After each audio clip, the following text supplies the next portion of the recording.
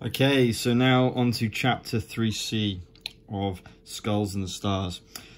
Fork in the road. The innkeeper places a platter of piping hot game pie and vegetables at a rough wooden table for Kane, with a foamy mug of ale and a hunk of bread and butter on its side. The Puritan concludes his investigation to fill his belly. Kane reflects as he chews that he did not learn a great deal from his questing the patrons of the journeyman, just some insubstantial rumours that they will never define, nor even state in what way are dangerous. You can say that again. He cleans off his plate and tosses some pennies on the table before stalking out of the tavern. "Remember, Puritan," the landlord calls out as he steps over the threshold. "Take the swamp road." Kane pauses, considering his warning, then is gone into the night. Soon after departing the village, Kane arrives at a fork in the path where he can either heed the villager's warning and take the long road through the swamp or strike out across the moors. Kane suspects the curse to be work of nothing more or less sinister than common robbers. Never one to shy away from danger, Kane feels the thrill of adventure calling. With a half smirk, he rests his gauntleted hand on the pommel of his rapier and walks out to the moor. So, not doing so well in the last chapter meant that I don't really have a choice in this fork of the road. He's going headstrong and centred. Now, we've got an extra action, which is pretty cool, which is very cool. Here, determination, bravery, and faith will light on the path, or on Solomon Kane, and +1 strength. Wow. Okay, this could be good. 4 darkness cards. Right. Let's see if we can turn the tides. We've got add remove darkness with my finesse. I've got add -1 danger or +1 light with courtesy. Ooh, this is not looking horrendous. Maybe we can turn the tides here. We still got this darkness card in our cloud for some reason that we really don't know. Okay. It's better. Right, okay, let's keep going then. So now we're going to see what we can do. Only 3 dice, obviously. Our +1 dice aura does not count on this particular one. Okay, pain, bravery, pain. I'm going to flip this. Yeah, I'm going to flip this to fear so that I can use finesse. And I'm going to store that pain that I can maybe use for integrity or even courtesy. And remember, I've got elegance in my hand. Oh, sorry, I just realised. Gotta get Providence on there, haven't we? Providence. With Kane's decision to foolhardily go up into the moor, Providence tries to steer a bit of sensibility into Solomon Kane. A little bit of finesse is required here, she thinks. So, trying to place her aura upon Solomon Kane to try and just give him a little bit more time to think about this course of action as she goes through finesse. So, we're going to add a darkness card to our stack to elongate this particular one. Restoring that dice, and we're going to get some more light under the board and pray that we can get stuff taken away. This is really, really important. Elegance. Oh, we've lost courtesy. As Providence starts to instill a little bit of patience into Solomon Kane to think of his actions, she starts to feel the darkness start to once again surround Solomon Kane, hampering his ability to do certain things. Oh, I didn't. Oh, hang on. I need to do this in a proper way. So we need to reshuffle this before we put that into discard, because I need to draw another card.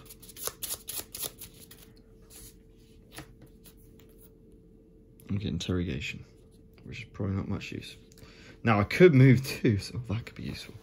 Okay, right. That's my new draw. Discard. Okay. Actually, what I'll do is I'll just do that, so it's in shot. Okay. Next, let's go again. Round 2. Remember, we have added a darkness card, so we've still got 4 rounds left. Oh, that's a lot of fear. We do have the wild trigger.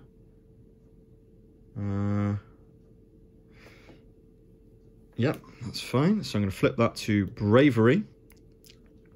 And we're going to use all 4 of our dice onto elegance. Oh, not forgetting this. Oh. What did I just flip? I just flipped that to bravery, didn't I? Yep, so I can't do this anyway, so that's fine. Bravery. So we'll do elegance. Providence starts to authoritize her aura around Solomon Kane. And with an elegance that Solomon Kane has not felt for a long time, she starts to clear the way for Solomon Kane, light his path forward. So we get to place 2 lights onto Solomon Kane's path. That's elegance gone. Let's put this one here, because we just removed the right hand side, didn't we? And we'll draw 2 more cards. They could help me in the long run, but not going to help me right now. Okay, we're nearly there. Really want to try and get this working, but we'll see. -1 to the stats. But Providence feels the darkness again, once again, settling over Solomon Kane as he starts to make his way towards the moor, reducing his clarity of the situation. Okay, it's got to be a good roll. It's got to be a clutch roll. Oh, that's got a chance.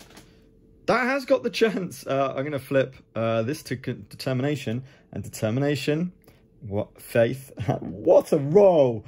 That is a time to get this roll. What's this called, by the way? Oh, we haven't got a name. Providence starts to fight away the darkness, starts to push on, giving Solomon Kane the strength within himself as the strength rises by 1. To push forward onto the moor, it seems, and to best prepare him as best as she can.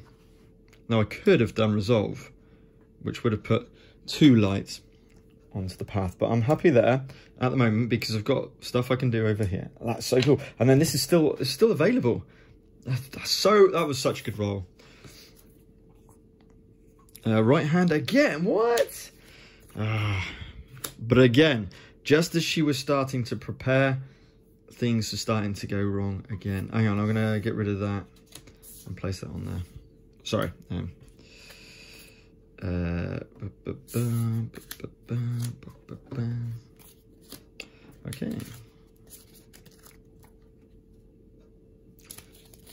Oh, we've got to remove darkness again. But I think we'll be okay. I mean, if we can roll that special rules again, that would be amazing.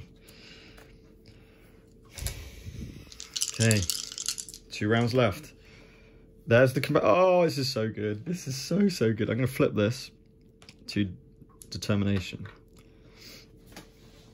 It's firing all cylinders. Providence isn't this time. Providence feels the integrity of her actions and wants to prepare Solomon Kane as best he can for the dangers he is about to face, enlightening the path once again for Solomon Kane ahead. I'm going to get rid of both of these.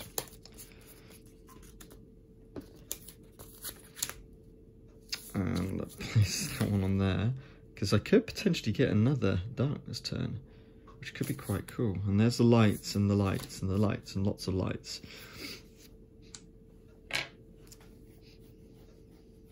Okay. Oh, +1 danger.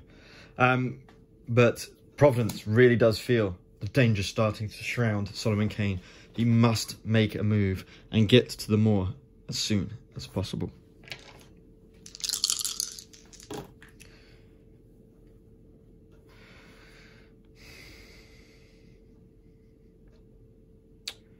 That's cool. Tell you what, I'm gonna re-roll this dice. Hope for a clutch. Give me pain. It gave me bravery instead. Okay.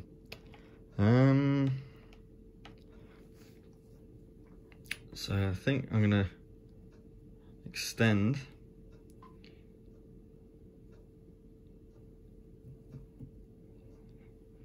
the turn again. I think I'm happy with that. Oh, I couldn't do that, could I? Yes, I could. I didn't even notice it. Oops. I won't extend the turn. I will just go straight over to here.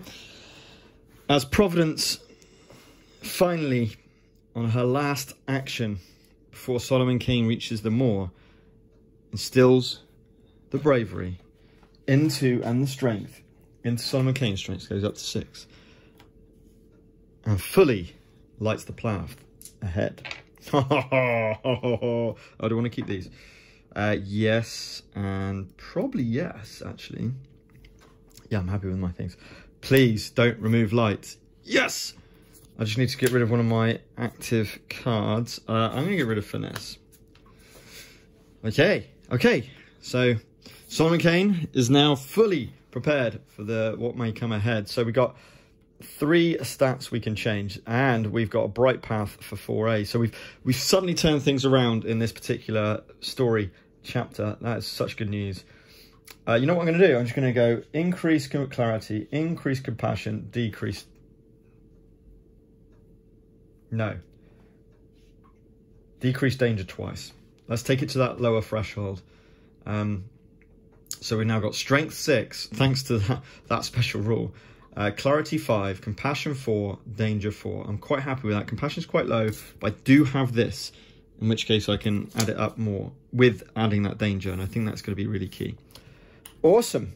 Well, that was chapter 3C, and we are now ready to go into 4A. So join me then when we'll move on to 4A.